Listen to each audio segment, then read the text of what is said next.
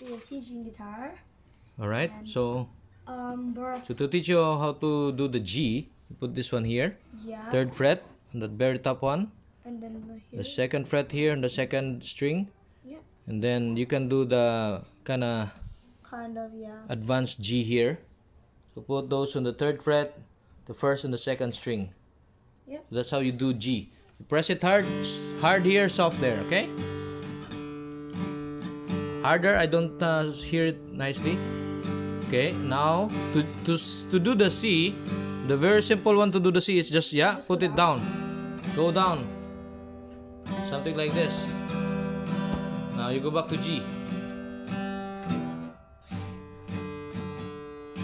Good job.